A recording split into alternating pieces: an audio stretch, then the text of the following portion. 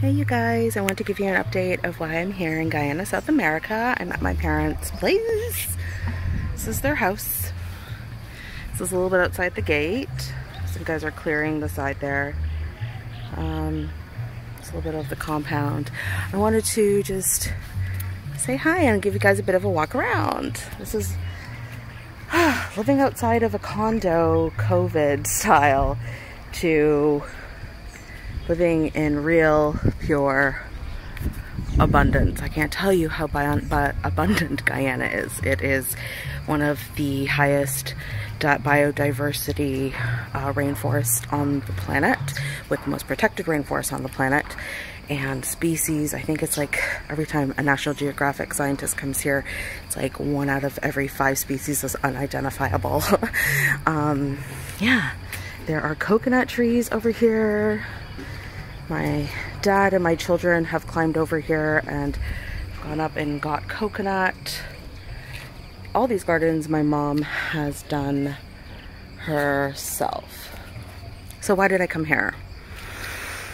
Well, with the melatonin in my skin, I need to be in a lot of sun, and I had COVID. Another reason is a lot of my visions. I didn't want to talk about this while I was on Canadian servers. A lot of the visions that I've had over 15 years ago are coming true. I've told my family for years, no one ever believes me because of my visions, but just give it time, they always seem to come true. Unfortunately, I've had to kind of learn with the gift of premonition and very high psychic vision. I was told, let's sit by this banana tree. There's a mango tree. This is a banana tree. I'll show you guys a little bit more. This is all my mom's gardens. There's a little orchard here with the mangoes, and here's another banana tree. Lots and lots of stuff here. I've had visions of first world countries completely falling, and a new world being born. And if you guys notice, hold on, let's just pause because I gotta jump up here. There we go. Yeah, I've had visions of first world countries completely dying, and people having to leave the city centers in a really big way. I'm like sweating because it's like I'm near the equator, so and everything that's happened with COVID, and the way the vaccines are going. I am completely against these vaccines. I'm not against science. I'm actually very scientific.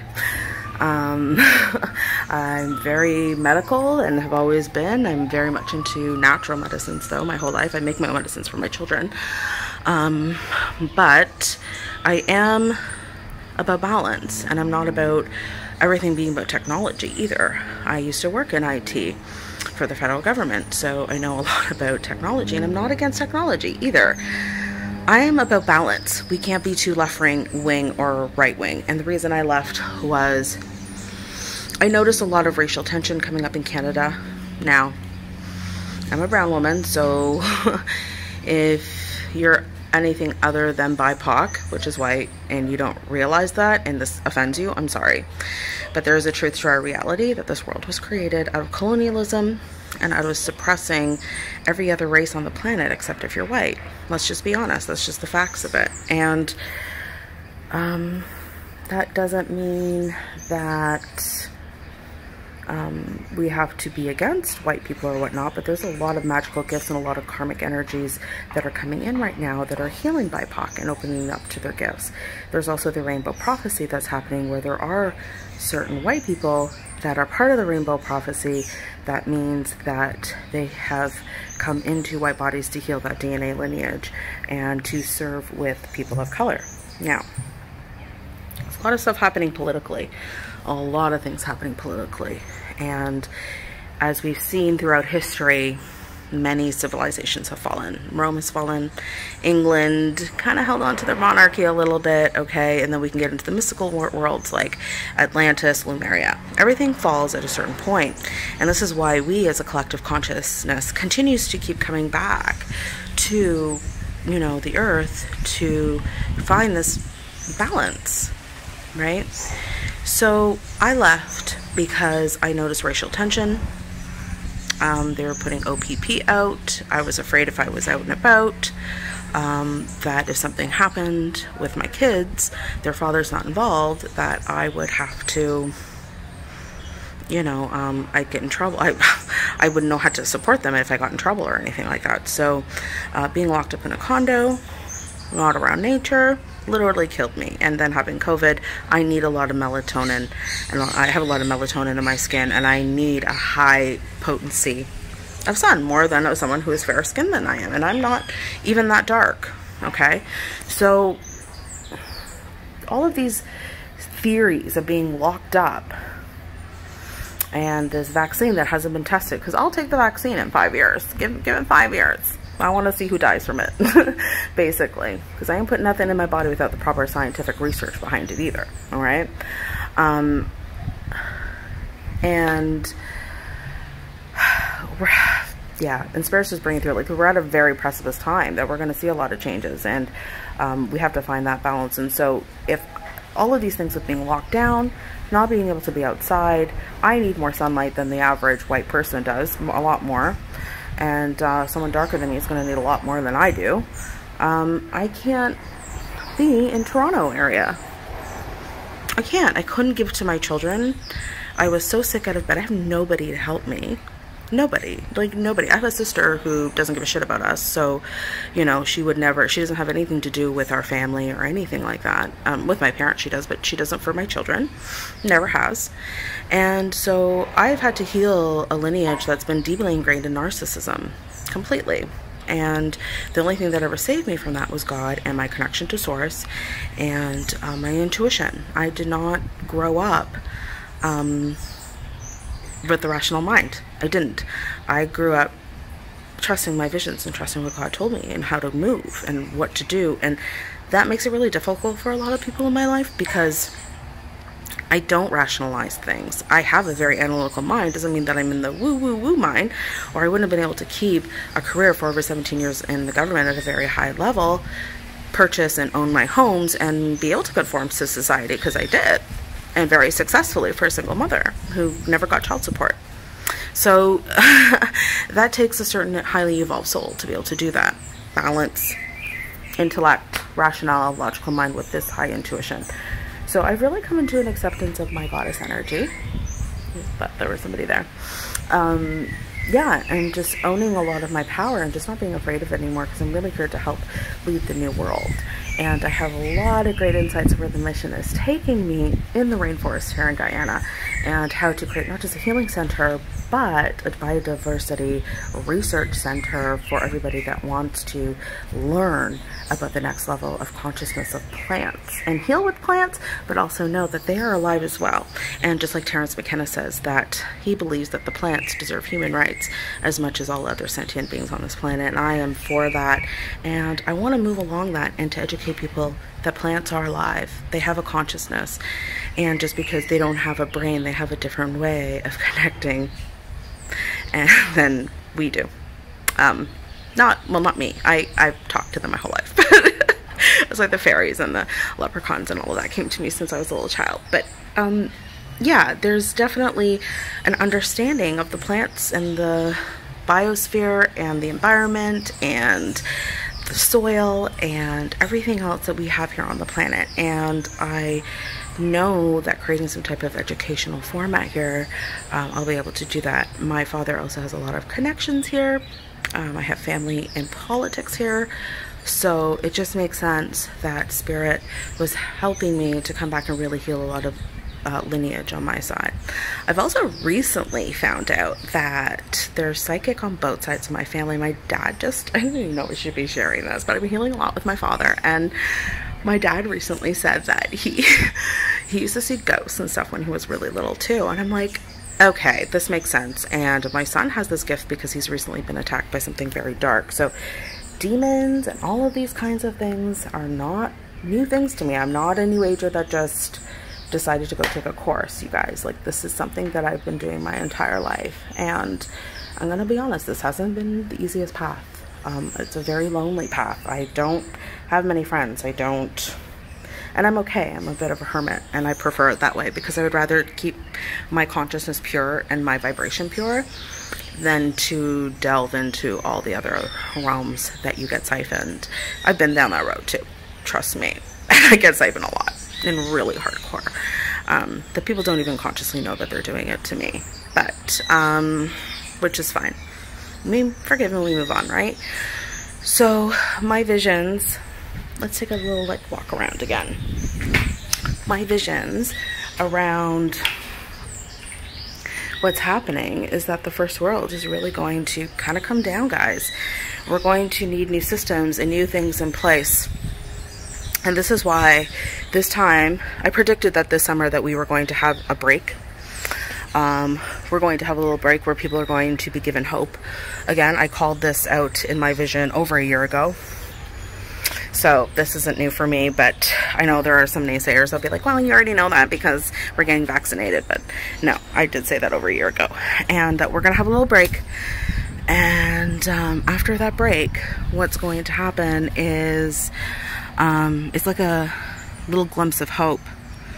And if you guys have ever read The Shock Doctrine, you know what I'm talking about, but I would highly suggest reading that book. It's by Naomi, I can't remember, but it's an awesome book. I read it years ago, about 15 years, maybe 10 years ago, maybe lying 15 or maybe 10 years ago. But she talks about how government and politics and the forces behind government and politics right now that are running our world are highly influenced by these darker forces in regards to keeping you in shock. And by doing that is they create catastrophe, pull back so that you would rely on them when they feel that your trust is becoming not dependent on a system. And there's more freedom happening with people and creating new states of consciousness and healing centers and things like that. They will then create another catastrophe. 9/11 is a perfect example, right? Ebola is another example. Now we have COVID. What do we have next? We have black fungus, I think it's called, in India is showing up, and now they have another thing in Canada called brain cluster disease. So, I mean, it's just never going to end, right? Are these created in a lab? Maybe.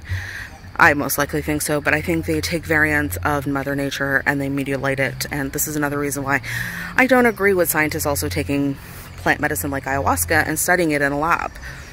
We don't need to understand everything, okay? We can't understand God until we move into God's world. And if we're going to move into God's world, it doesn't make logical sense, okay? Everything in spirit is the complete opposite of how it manifests in here. This is the past. This is the past, all right? And I also work with my Shiva eye. I'm so psychic. My Shiva eye in the back of my head is completely open. It happened during an ayahuasca ceremony.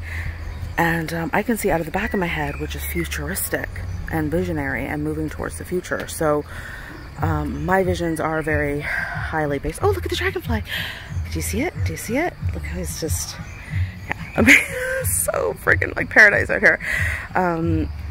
Yeah, so these states of consciousness is that we can't analyze it to the scientific detail until we go quantum. And unfortunately, a lot of cause, effect, and matter type of studying matter in the detailed science that we know about, right? Which is physics, basic physics. You know, you're working on certain playing fields, X, Y, Z, yeah? And, okay, you can add other fields to it, but then you're moving into quantum. And when you move into quantum, it's based on observer consciousness. And when you start doing that, you can't measure that. And that's what scientists don't like, right? So, yeah, in order to do that, you're going to have to either, yeah, you're going to have to move into the state of God consciousness. And we can't get that with the mind. You get that with the heart, the soul, and the deep inner knowing and your intuition. So I moved to watch what was going to happen in Canada. I believe it's going to open up a little bit. I might go back this summer. I don't know. I haven't quite decided yet. I haven't permanently moved here yet. There is land that I'm looking at, and there is definitely looking at investing here. And watching the state of Canada, and I know within the next year, my vision is by this time next year, we're going to be in again in a more disarray with something else. So we have a little bit of a break right now. All right, we're going to have a break to gather ourselves. We're going to have a break to plan. So if you are planning to figure out your life and what that entails, I would highly suggest learning more about sustainable living. I would highly suggest, if you can, come together with other people, learn about other countries, know the countries that are going to be on the move and rising up. Not sure about how well the US and Canada are going to be doing, and the first world countries. There's a lot of alliances happening with South America and India and Mexico. So in 10 years from now with our children,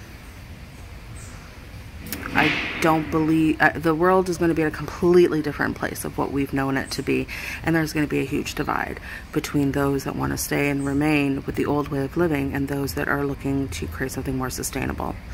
So I wanted to put that message out there for you guys, why I've come to South America, back to my family's home, where we have been here for about 300 years, 3 generations, and to learn the way of the bush people is what they say, the natives here in the rainforest, and to make my alliances, because we have some political pull here, and how to create a research center to teach people, an educational center of plants and consciousness, and to move that into a higher level beyond what science is currently doing. And that's my dream, and that's what I'm doing, and how to build new communities, earthen homes, sustainable living, and to run ceremonies as well, ayahuasca and other things like iboga, and even cannabis ceremonies and mushroom ceremonies, and how to learn to work with the psychedelic plants on a whole new level, and to bring that awareness into the city centers. So I'm here kind of scoping it out. Also looking for a husband.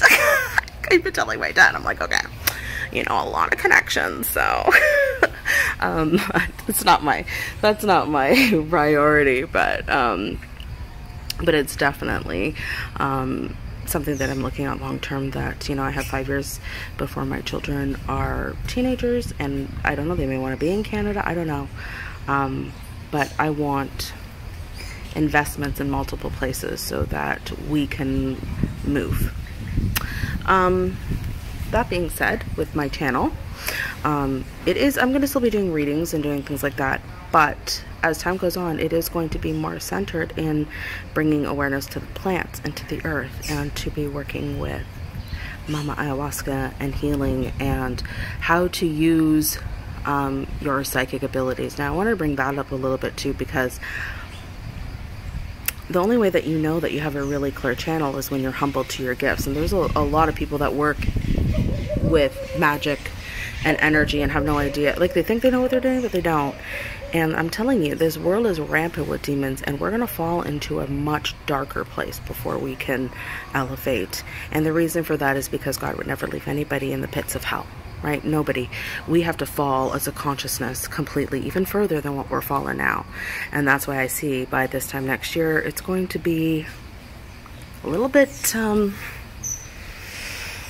most definitely not improved. I think we're going to get a little bit of an improvement, and then we're going to be like, what is this? Like, I think it may even start before the summer, like it might start spring of next year.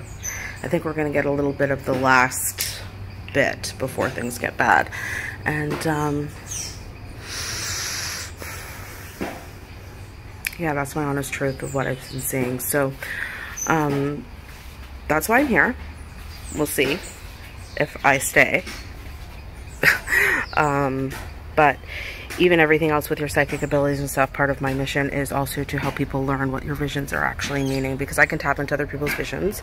A lot of shamans can tap into your visions, but they manipulate your visions. I don't do that, because I ain't here to create more karma, and I ain't here to be in alliance with the dark forces, but the dark forces know me. I just cleared a Lilith demon from my parents' home, okay? Because there has been darkness that traps your family lineage from your psychic gifts, and my entire family is so psychic that on both sides there have been dark energies that have been trying to siphon my family. That's where a lot of other low consciousness comes from. That's where hate and anger and all those things come from, where you think it's you, but most of our planet are being siphoned by the darker forces, okay? And this is how we can have compassion for people who do evil doings, because it's not how they were born. And everybody deserves redemption, a piece of land, and love, and to know God. So I think that's it. I'll leave you with this beautiful paradise with someone playing some music over there. Oh, it stopped. And I would love to hear your comments on that. I'm going to be creating a landing page of people that want to, you know, maybe be interested in my project and who want to be part of sustainable living. I'm going to be starting to build community up around that. So if you are interested, email me and or comment here. Just email me. It's the best way. And I'll be creating a landing page so that people can actually sign up for newsletters and stuff like that. All right, guys. So much love from Guyana, South America. Bye.